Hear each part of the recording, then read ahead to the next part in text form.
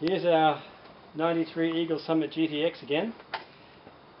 We had a bit of a problem with this. We started getting a squeaking noise which coming from somewhere in the engine, and it sounded like it might be the turbo.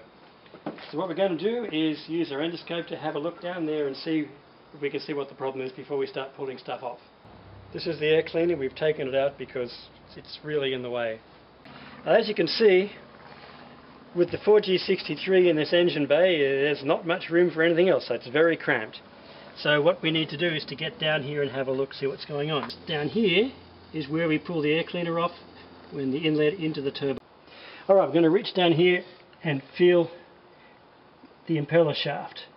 Now I can feel quite a bit of slop left and right, but there's no fore-aft movement, but that's probably a good thing. Let's get a better look at this using our endoscope.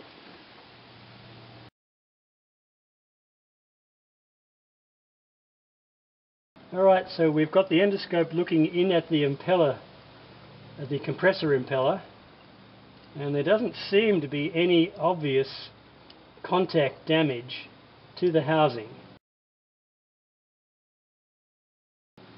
Now this is also a good thing, but we won't know for certain until we pull the turbo out completely and have a look at it. Right, we've now taken the turbo off the car and we've done a bit of disassembly work, so let's have a look and see what the problem is. So we've separated the turbine housing from the exhaust housing. Now there's also this large circlip here which we've taken off, and now we'll separate the cartridge from the turbine housing. Alright.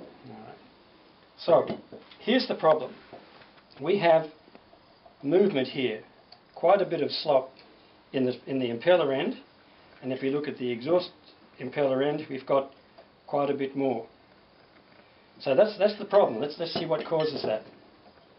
So we'll take this apart.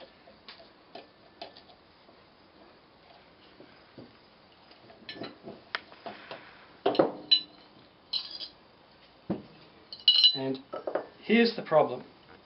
We've got wear on the impeller shaft here, around about 10 thou, and more wear here. In this case it's around about 30 thousandths of an inch. So there's supposed to be bronze bearings with an oil feed that goes through here and provides lubrication. Well, this is what typically wears out on turbines, and particularly this one. The original one was a cheap Chinese one, and it lasted about 10,000 kilometers. It's kind of underwhelming. So, what happens there? Well, the shaft has to be replaced. There's no obvious damage on the impeller fins here, which means that it hasn't hit the housing, and there's no evidence in the housing, in here, that in fact it's contacted it. And if we look in the other housing here, in the compressor housing, there's no damage in here at all, and that's good. And if we look at the impeller itself, there's no damage in that either. So this particular impeller housing and the cartridge, this is repairable. If we look at the exhaust housing here, you'll see there's cracks in here, there's a crack down there, there's a crack there, there's here in the wastegate, there's more cracks. This thing's a piece of junk. So, not repairable.